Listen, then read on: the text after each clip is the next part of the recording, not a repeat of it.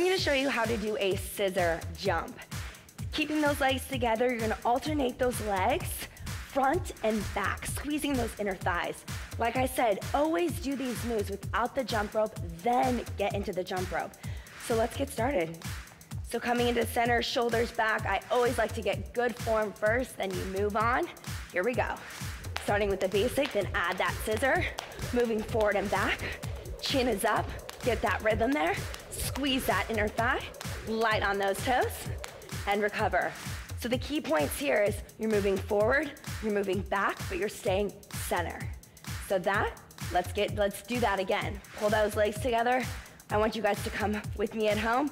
Shoulders back, let's go. Scissor jump, front and back. Nice work, guys. So that is your scissor jump.